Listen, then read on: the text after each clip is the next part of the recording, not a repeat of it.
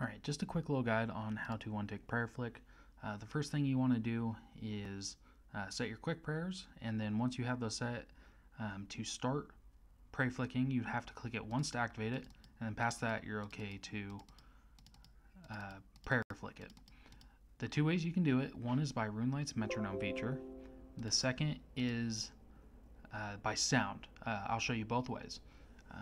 The way I do it is by sound, but metronome's a good way to learn as well. So metronome, as I prayer flicked before, you can see there's a line that goes across the orb. Once the line is at the starting position, that's when you double click to prayer flick, like so. And you can see my prayers not going down as I click. Hopefully you can hear my mouse. Okay, there we go. The second way is by sound. This is the way I do it. I know when each prayer sound is when I need to double click. And we can see on our prayer tab, prayer is not going down at all. My prayer is always on. The only way to really get better at this is to practice it.